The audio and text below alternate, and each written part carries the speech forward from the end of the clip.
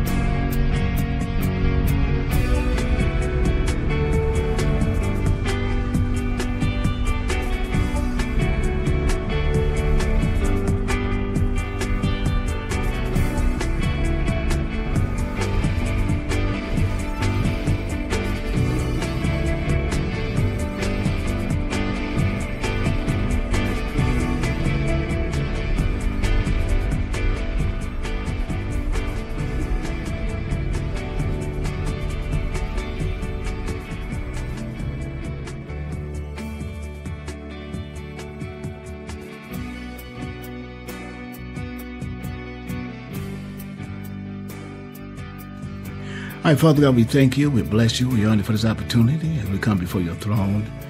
Father God, we ask you to look over us as we go forth. Father God, look over the mouth of this priest as he speak the words. Let me be your conduit here on earth. And Father God, let me next speak by revelation. Well, let me speak not by education, but by revelation that comes from the kingdom of God. Father God, let me be your conduit. And Father God, we come against every outside force or try to come against this word. We cleave the tongue of every negative spirit, every demon and every devil, and try to come and stop that what you have given your priests in this time to bring forth into the earth. And Father God, I thank you for this time as I begin to anoint my head with oil, begin to declare, decree that the power and the presence of the Holy Spirit be upon my life, Father God, that I no longer be myself, but it be what you called me to be. And Father God, I thank you for this time, this moment, in the mighty name of Jesus Christ of Nazareth. And Father God, as your word declared, decreed according to Romans 10 and 17, that he who has an ear, well, let them hear what the Spirit of the Lord has to say.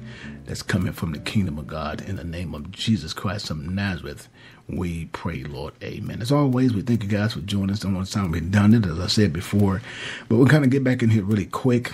We're going to look over in the book of, we're going to work out a few different editions. We're going to add one more in there. We're going to just add another one in here. We're going to put in, we got the international version. I want to look at the Living Translation also. I want to kind of throw the Living Translation in there. And let's look at the Living Translation. Oh, matter of fact, let's look at the Living Bible, the TLB. Let's look at that. I think it's more interesting. I was kind of tossed up between that one and the Derby Translation, but I think this is going to do us good.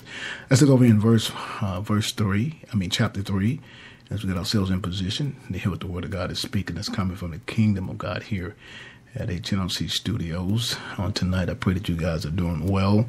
I know it's around most of a bedtime. I know this for me and my wife. I usually, but I'm kind of, burning the midnight oil tonight to hear what the Word of God is speaking to me in this particular area of Scripture. The Word of God said, "Now Moses kept the flock of Jethro, his father-in-law, and the priest of Midian, and he led the flock to the backside." Let's look at this particular area, because we're going to kind of elaborate on a little bit about that backside. Just kind of underscore that a little bit to get your colored markers. Get serious about the Word of God. Get your markers, get your pens, get your pencils, and be serious about what's going on here. The backside of the desert, and he came to the mountain of God. Now, it's amazing when we just talk about the first part of this particular area, the mountain of God of Hebron. It's amazing. We talk about how Moses came from the palace. We talk about the process of how he came to this position. He saw some things that was taking place with one of the taskmasters on one of the slaves, and he began to actually take care of his business with that particular taskmaster. And then someone saw, and they began to hide that one, told him to flee, and the word got back that Moses has actually murdered one of his own. But now we're actually going to what we call one of the most powerful revelations that we can ever imagine, even understand. Sometimes God takes you down before he takes you up. Moses trained in the house of Pharaoh, the palace. He's actually a prince in the palace. And he's actually in the process of all the construction and all the things that was going on over there to building that great city, which is called Egypt. Well, later on, he's going to come back and tear it down with the help of the Most High God. But as we look at this particular scripture, we're going down here and we think about the process, just kind of lingering a little bit on this particular chapter 3 and this verse 1, that God had to bring Moses from a high place. And he brought him from a high place. He had to bring him to a low place to get him to really see what the vision is that God has in store for him. So many different areas we see in the Word of God where God had to actually denounce man before he announced him. And that's the same thing in our lives. It's not so much that the enemy is coming against us. They may seem like that from the natural standpoint of view. We think about the Word of God, men and women of God. We take our Bibles and we go over to the book of Isaiah. We're going to kind of take our time with this tonight. We're going to move through it. I promise you we're going to try to get inside the 30 minutes. Let's go to the book of Isaiah. And let's look at something over the book of Isaiah as we turn over there, and we can look at it in the King James Version, International, whatever you want to look at it in, because it's all going to rule out the same to what God is speaking to us in this season that we are in. And just thinking about the process while you're over in Isaiah, we're going to hit something else, and we're going to kind of throw that in as the Holy Spirit give me the reverence and this particular teaching on the night to give you more understanding about how he uses something that don't really look approved in our side of what the human standpoint of view. Most of the people bring us up because we got these, the names, the churches, all these things that look around us to make us seem like we're something that we're not. Now, we're not saying there's nothing wrong with the house of God. It's nothing wrong with the bricks and the mortar. Sometimes God called people to bring them into those places, to bring people out, to send them back out into the land, to be able to cultivate the word. In other words, we go out and we tell them, when we say cultivate the word, we talk about the process and how Paul talked to Paul and Apollo over in 1 Corinthians, and he began to tell them that even though they minister the word of God, they're not nothing. The Bible said the word has got to spread according to the book of Matthew 28. Go out to all the world, and your job is persuade, proclaim them that Jesus Christ is now on the scene. Not just Jesus Christ, but the whole 66 books had a process of doing what the New Testament had to come to. We got to understand that you got to have the shadow before you see the original. Most of us go outside in the sun, we cast a shadow, but let's kind of get here and let's get to moving here. I don't want to drift too far off the minutes I have in the book of Isaiah. We go over to the book of Isaiah. We look at the book of Isaiah, chapter 55. Let's look at Isaiah 55 here. And let's think about something in Isaiah 55 here. Go to Isaiah 55 and just kind of move down to Isaiah 55. And you look at it and you see the power of God moving in this particular scripture. And the Bible talks about over here in the 4th verse, behold, I have given to him the witness of the people, the leaders of the commanders of the people. Behold, thou shalt come a nation, that thou knowest not, a nation that knoweth not these shall run unto these, because the Lord thy God, look what he says, the Lord thy God, and for the Holy One of Israel, for has glorified thee. Now this is amazing when you talk about the process when God begins to give information concerning him. And he goes on down and he talks about the 6th verse, just for sake of time, but it kind of moved us a little quick. Here they got the 6th verse over in the book of Isaiah 55, and he says, seek ye first, just seek ye the Lord while he may be found. And that's our job. Why these words are coming forth, it's not just me speaking it, it's you paying attention and going along and not just reading the scripture from what you call an educational point of view. But look what he's saying, the words he used, seek ye the Lord. It's the same things go back to Matthew 6:33, seek ye the kingdom of God and all his righteousness. This same particular scripture talks about how you need to find the Lord while he's near. And the Bible said, let the wicked forsake. He's telling you to turn back. He's giving that Romans 10:8-9. Talk about not abisiti, but he talks about the process in Romans. And Romans talks about, what saith thou, the word of God, it's near you to sin thy mouth. He's giving you the opportunity to repent. And once he gets you to the point of repent, he got to understand that when God begins to do something in your life, it's always going to be always be more than what you can see. Because we think about the word of God in 1 Corinthians. I know we kind of got a lot moving here. We're going to try to just kind of run through this, not to the point that you can't understand it, but I'm building a foundation to what happened to all these different men in the Bible. We talk about Joshua, we talk about Jeremiah, we talk about Ezekiel, we talk about Moses, we talk about all these great men, Daniel, all these men and women of God, and even we talk about Hannah and all the women of God as well. had powerful revelations of things that God done in their life before they went forth. It's so amazing how God deal with them on an individual basis. And when they begin to seek out God in such a way that they looked upon him as knowing that it's as if they were the only one. And God treasured that because they knew they have an intimate relationship with Christ. When I say intimate relationship, I'm a spiritual intimate relationship.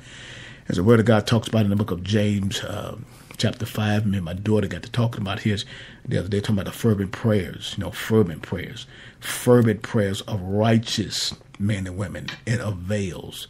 Think about the fervency, the fervent prayers that's going to come within, not from the mouth, but from the heart.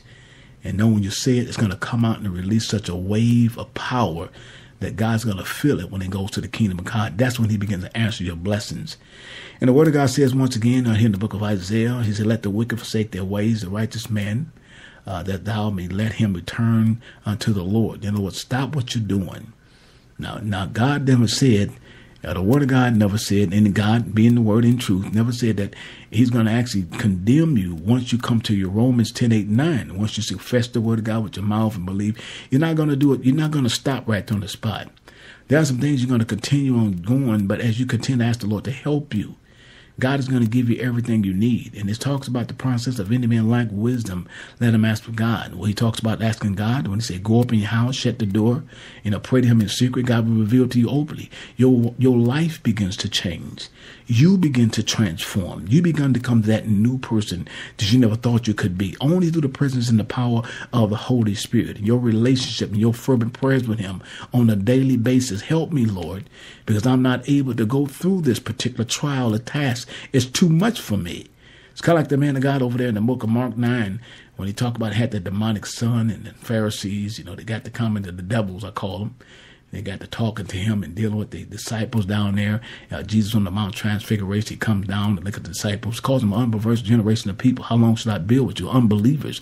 As I said before, he should have stood all of them up and slapped them all like the Three Stooges. But instead, he began to talk to the parenting of the man. And the man began to give him a story about how his son sometimes throws himself in the fire and water, tries to drown himself. And Jesus began to tell them, if I can believe. And the man of God admitted that he had a lack of faith. He said, help my unbelief that I may believe. That even when we look at the word of God back in the book of Isaiah and moving forth, the Bible talks about how the power of God works with you in your life. When you begin to have an intimate contact and relationship with him, I'm talking about fervent prayers, God begins to speak to you in that 8th verse of the book of Isaiah. And he talks about in the book of Isaiah, chapter 55, and the 8th verse. He says, for my thoughts are not your thoughts, neither my ways your ways. Look who he says the Lord. He didn't say anything about us.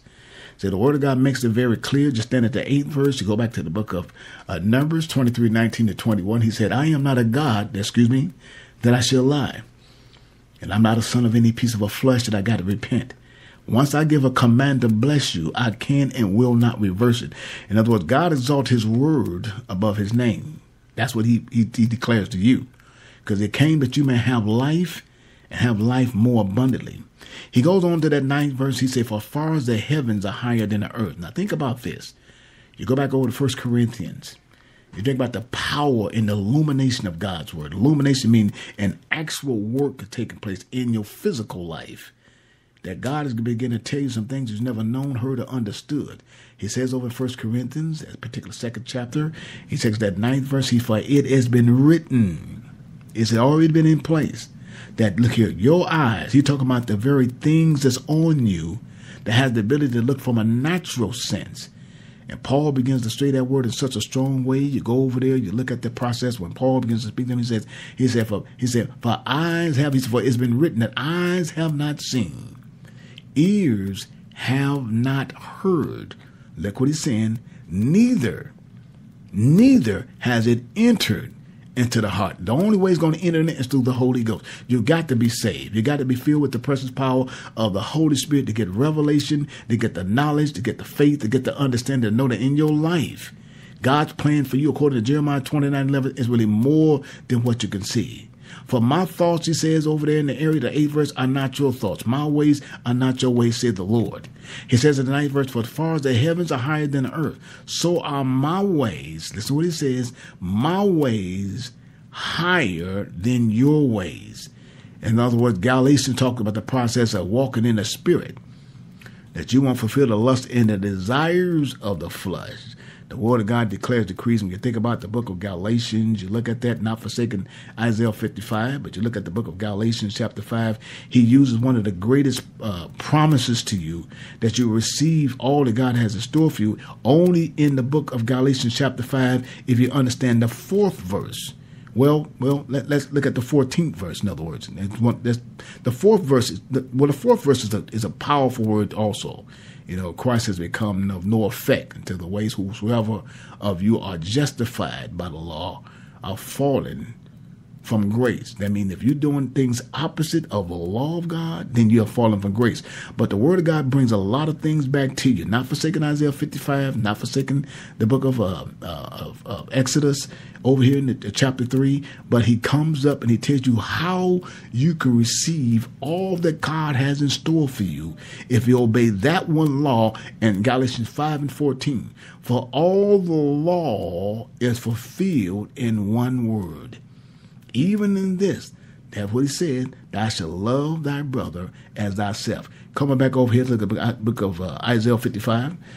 Let's go to Isaiah 55. Let's go to the 9th verse. For the heavens are higher than the earth. Look what he says. So are my ways higher than what your ways, my thoughts than your thoughts. For as rain come down, that means it's a sure word that's coming from the kingdom of God. Take the same particular passage of scripture from the 8th to the 11th verse. God begins to use the very same thing over in the book of Numbers. Yeah, Numbers 23, 19 to 21. You know, I'm not a God that I should lie, not a son of a man that I should have to repent. I've been given a commandment. The command. As I heard the man of God, Dr. Darrell Wilson, say all the time, if you break all of God's commands, all his statutes, all his precepts, these judgments won't come upon you. When you start breaking God's covenants, look out. This is why I talk about married couples and being together. Those who actually attend in the house of God, speaking one thing out of their mouth, but demonstrating things behind closed doors. Now, this is something that God is not really proud of in my life when I did it and in your life when you did it. We all got to come to the point of admission that we were all wrong in doing something in our life if we want God to really work fervently in us. Remember, fervent prayers produce fervent actions. Remember the process of Jesus' brother James going down to be the chief preacher of the Church of Jerusalem. He ran into Martin Luther. Don't be going down telling people about faith with no works. Don't be come telling them about, that they're about just faith and you ain't got no works. Now, you can sit at home and wait for Ed McMahon to come to your door all you want, but if you don't get out there and play the clearance house giving away, I'm not trying to get you to play lottery now. I'm just giving an illustration that if you're going to have something happen in your life, you're going to have to move something. Yeah, you got to move something. You got to get up and you got to move something. And as you move, God will continue to move with you. The Bible says faith has an action. It's got to move. Faith doesn't stay still. It's not just going to come to you. A man who has faith has a way of action. God begins to make ways and out of no ways when he begins to deal with you. We go on down to that book of Isaiah, and we look at that area, Isaiah 55, in that 9th verse. For the heavens are higher than the earth, so are my ways higher than your ways. My thoughts higher than your thoughts. For as the rain come down and the snow from heaven, and look here, this is a typical example. Numbers 23, 19 to 21. Return not thither, but watereth the earth, and make it bring forth what? Bud. See, God will blossom in your life. You allow it to enter into you. The word of God is seed. It develops the presence and the power of the illumination of the Holy Spirit for you to be moved beyond ways you never thought you can imagine to move before. Things will happen in your life. The word of God says, look what it says in the bud, that it may give seed to the sower. Look here, if you can't sow, and this is the same thing in your life of tithing. Come on, somebody. The Bible says money solveth all things. We talk about how the word of God says money is the root of all evil. Money ain't evil. It's evil when it gets in your hands. When you don't release it like you're supposed to. If God gave you the strength to get up in the morning to go out, if you can go out and buy you a hamburger or whatever you're going to have, and you can't say, see, sometimes it takes sacrifice when you're fasting. Just give a simple interest here at HNLC Studios. And I'm tied to that man of God, that apostle down there, Apostle Charles Ellis. And what I'm going to do during the course of the week, it takes me $5 or $10 to buy me this, that, and the other. What I'm going to do, I'm going to take that money, I'm going to save it, and I'm going to fast. I'm going to eat on me fruits, and I'm going to eat on me grapes, I mean, all the things that make me feel healthy. And I'm going to see how much money I'm going to save doing all the money I usually spend at lunchtime when I'm going to lunch. And I'm going to start taking my lunch with me. See, one thing about, and I don't want to get off what we talk about Moses, but the Holy Spirit moves. And I'm just trying to give you an illustration to get you to see some things. Listen, there's nothing wrong. Hear me good, men and women, God. I'm not trying to denounce anybody on fasting. But there's nothing wrong with fasting and praying. There's nothing wrong with fasting and praying. That's if you have the James 5 in you. If you're going to do it, fervency. Our Father who just dig out, you eat out. You don't give no affection in what you're praying about. You just say it. You know, Lord, thank you for the food. I said, that's it. You just pig out. Notice what I'm saying. If you're going to make a commitment to God, anytime you open your mouth, you put his name in it, you got to do it with fervency. When I was a young boy, my mother used to pray over the Thanksgiving dinners. And I'll tell you, I'd be hungry, boy, like a wolf. And she'd be having them long prayers going on. Come on, let's eat already. You know, but see, I didn't understand that then. But now as I grew, I left those things alone, which didn't me understand. I was adolescent as a child. Same thing we talk about the book of 1 Corinthians and 2 Corinthians. The only thing between the two chapters is the two missionary journeys. Is the 1 Corinthians dealt with the immaturity. 2 Corinthians dealt with the maturity. And it's the same thing in your life. As God begin to do things in your life, if you're going to come before God and you go to fast, it's not because it's a traditional thing. Oh, all the church is going on a fast. And we're all going to go on a fast. And we're going, you know, listen, it makes no difference how much and how long you fast. Listen to me when I'm saying this. I don't want to hurt anybody on this. It makes no difference how much and how long you fast. Y'all understand me? Listen to me. If you don't bring the kind of faith to the table, then it don't do you no good. And though you can fast as much as you want, but if you're going to come out of fast and keep doing the same things you've been doing, then it don't do you no good. It's not about how much food you can't eat. It's how much faith you bring to the table. How much you have learned or grown during that fast that elevates yourself to the next level to see what God has in store for you. The word of God says over in this 10th verse in Isaiah 55, and I'm going to go back over here to the book of Exodus, and I want you to see how this all falls into fruition. He says in the 10th verse of Isaiah 55, for as the rain come down and the snow, he gives a solid word about a physical sight that you see in the heaven and return it not back. That's the power of God's word. I am not a God that I should lie, not the son of a man that I should have to repent. The commandment. I created the heavens and the earth. If I say rain, then it rains. If I say evaporate, then it evaporates. But you won't see that because God can mesmerize the mind of any individual in the process of what he's doing. And the same things we talk about, the rain that comes down, we don't see it going back. And so the word of God is like rain is sow a seed to the sower and bread to the eater. Moses looked at a bush, an unconsumable bush. Am I helping somebody? It was in the lonely part of a desert. And in the lonely part of a desert, and I don't know if it was heat over at that time, but the Bible says Moses looked and saw an unconsumable bush burning. And Moses said, I got to go do a CSI in the spirit on this thing. Because what I'm seeing ain't never heard of. I had never seen nothing like that before. The Bible says over in the 2nd verse, the angel of the Lord appeared unto him in a flame of fire. Look what he caught his attention by a flame of fire. Now, this is if you got a human burning, they're going to consume. But notice how powerful, how he worked through a bush. And you tell me the Holy Ghost can't work through you? If he takes some straw, some old blowweed, and this bush burns, and it's been unconsumed. Some historians have said the bush burned, it still had green leaves on it after the flame went out. Now that's mesmerization right there. That's some stuff that'll dumbify you. The word of God declares in this particular scripture. We'll look over this particular 2nd verse. And the angel of the Lord appeared unto him. Look at in a flame. Look, he was in it, in a flame of fire, out of the midst of the bush. And he looked. First of all, God had to get his attention. Whenever God is about to do a vision in your life, he's going to get your attention. You may have to go through some things like Moses did in verse 1. He had to be knocked down out of the palace to be able to go on the backside of the mountain to receive what God had in store for him. See, God is never going to deal with pride. The Bible talks about pride, becomes a haughty heart. All that comes before the fall. It's just a matter of time. This is why the Word of God says in the book of Galatians, you're going to have to, even in the midst of you going through, be patient in your trials. Don't get stressed out. Watch your mouth and how you talk and say things about and to people. Because you never know, the very things you say can cause you to leave here a little bit too quick before your time. Remember the Word of God said, where's life and death? It's in your mouth. Who's got the ability to control that? You. Through the Holy Spirit. If I can't control my tongue, Lord, help me. Help me.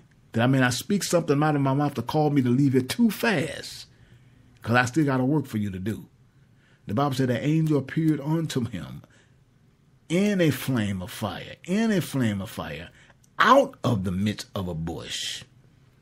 And he looked, and he behold, the bush burned with fire. Hold on. And the bush was not consumed. That's going to get someone's attention. Let's look over in a different area, in a particular area of the international version.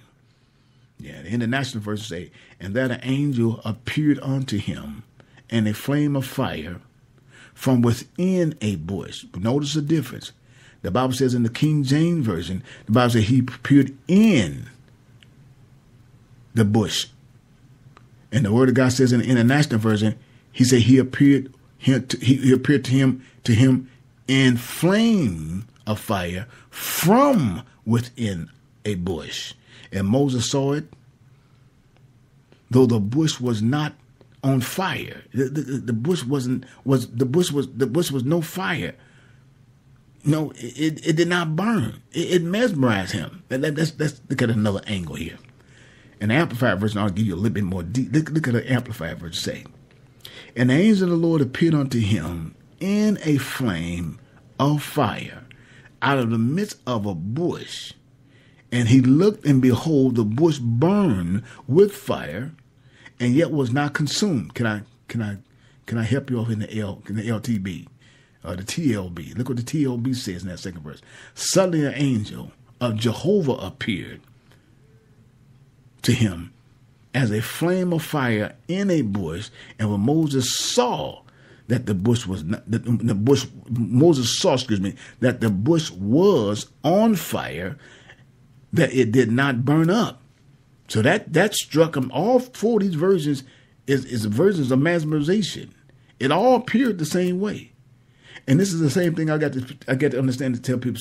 See, many different versions, but it's all the Holy Spirit. It's all God. Many ways of interpretation. It is all God. God's word is always going to give you a point to break that you understand it. Now, this is something that was actually devastating to him, because it had to be devastating for the work that God was about to do to him. So he had to mesmerize him. He had to mesmerize him to the point that he had to look. When God got his attention, then the vision went forth. Look at the commands of the vision went forth. The Bible declared over here in the third verse, he said, Moses, and Moses said, I will now turn aside. Now, he said, I'm going to turn aside and see this great sight. Why this bush is not burnt. It's just on fire. I want to know why this thing is burning and what's causing it. It's something that anybody, you see something burning, it's not burning. That thing ain't burning out. It's just continuing to burn.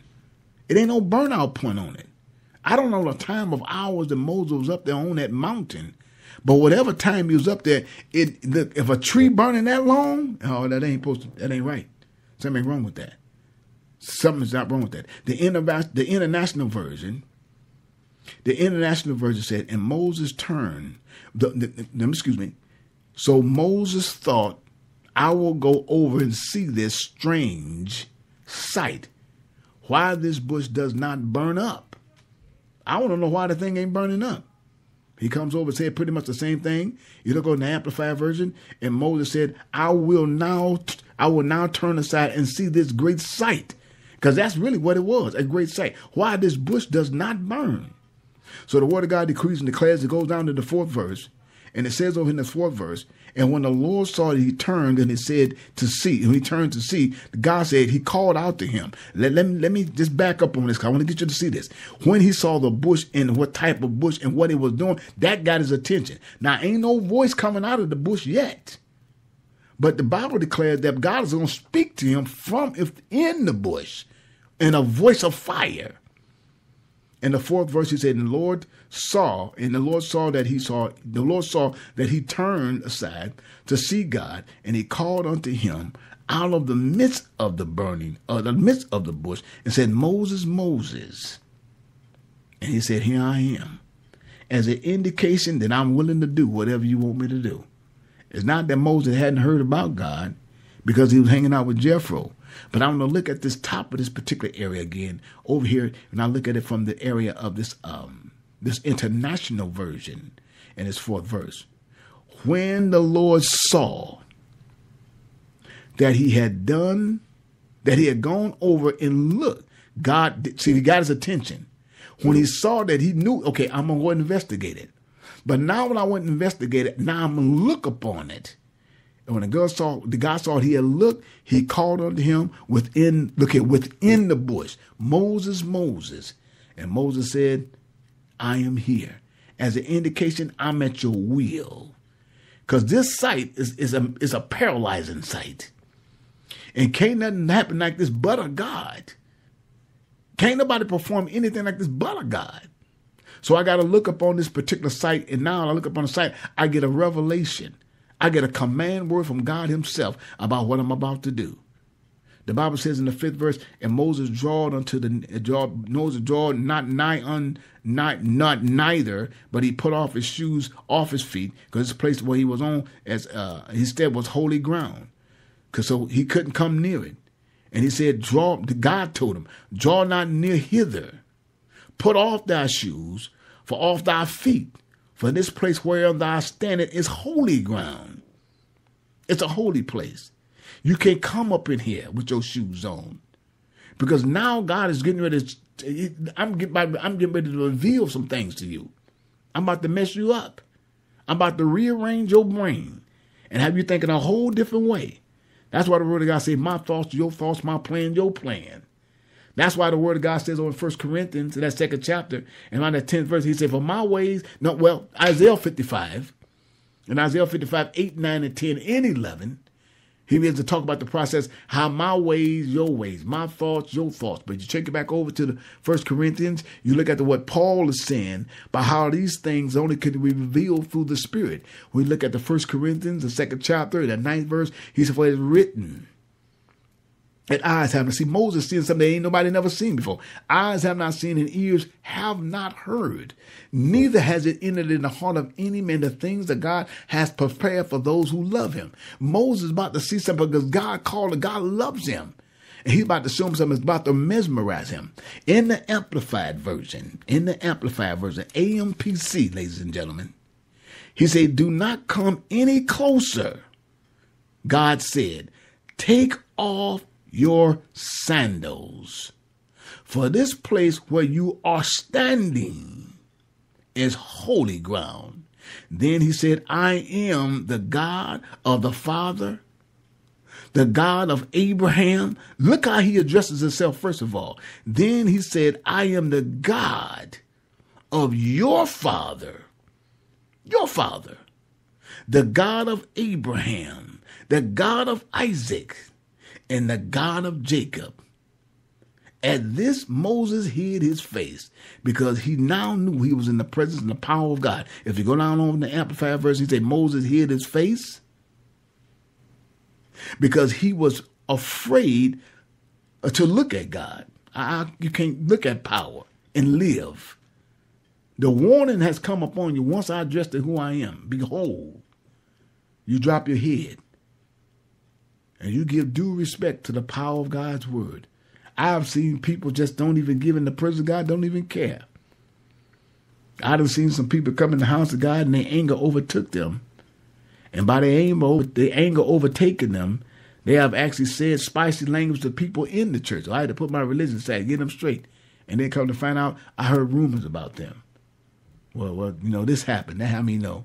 You got to be careful how you lose your sanity because you have something in you that you hadn't quite asked God to get out of you. You can't put your religion down. Once you pick it up and once you confess it, you got to believe that the grace of God can heal you from whatever it is that's in you, because God is about to do a great work of you. He had to clean Moses up. He had to get all that palace gook out of him, because now he's going to send him back to the place he built to tear down, and all the gods that's in the place, he's going to rip them apart. And even though Dr. Pharaoh would be rebellious against the word of God, but he will still find out to the fact that he ain't no match for the power of God. He can't come against him. He found out real quick that he couldn't come against God. Matter what, with God, it's always a pleasure. I know we're going to get into the further part of this. I'm kind of hanging out in chapter 3 because there's a lot more information in it. But I'm doing different segments in the third verse. But it's a lot of information just in the first chapter. We know we're going down. And if you read the book of Exodus, you really need to read it. It's a powerful book about a lot of things about your life and my life and the things that God does for us and the ways that he does it. For my ways are not your ways. My thoughts are not your thoughts, say the word of God. So it's always a pleasure for you guys to be with me. Father God, I thank you for this time, this moment with your people. Father God, even as we begin to leave this place, Father God, let's never leave your presence. I declare right now in the name of Jesus that even as I begin to pray for your people, Father God, that they may know and understand and realize that in their life, Father God, there's always more than what they can see. Father God, mesmerize them beyond belief. Let them know and understand, Father God, that they're not some kind of fly of horses that's passing through life. Whatever they have committed in their life that wasn't right, Father God, you're giving them an opportunity every morning to say, Father, forgive me, that I may walk and receive a place in your kingdom when I leave here. And Father God, I'm asking you to strengthen the years of the individuals, Father God, whatever it may be, those going through sicknesses, those who have had pain and hurt in their body, Father God, heal them and let them know, Father God, that everybody's got a turn, everybody's got a time. But how you do your work while you're here on earth reveals a whole lot to where God is going to take you when you leave here. Father, I declare, decree in the name of Jesus that you touch them, Father God, with the grace and the mercy, the authority, and the presence and the power of the Holy Spirit. Touch the woman of God, touch the men of God, touch your children, as you declared in your word, suffer every one of them to come unto me. Forbid them not as such in the kingdom of God. Look over all our teenagers, our new generation. Father, I shape them, mold them, make them what you designed and engineered them to be. Put the word of God in them powerfully, that you begin to declare that the old man will dream dreams, but they will continue to prophesy and bring forth the word in the season that we had never thought, unknown, and understood. Father God, raise them up. Touch them, Father God. Go into every household. Move, Father God, up and down and all around. Convict and arrest. Shut down every negative thing in their life that's not like God. I decree and declare that even you send your angels over to the hospital, those who are prepared for surgery, those who have had post-surgeries. And Father God, I declare right now that you will do a supernatural thing in their life. Let the words that proceed to go forth, Father God, that they will not come back void, but they have already accomplished and done all that they're in. Father God, help them to believe in the midst of their unbelief. Then unto you, Father God, that everything has already been made possible because of what you've done on the cross. We decree it, we declare it, we speak it, we call it already done because it's your word. Am I God that I shall lie? Or am I son of any man that I shall repent? Lord, you gave the commandment. In the mighty name of Jesus Christ of Nazareth, we decree and declare and we call it done.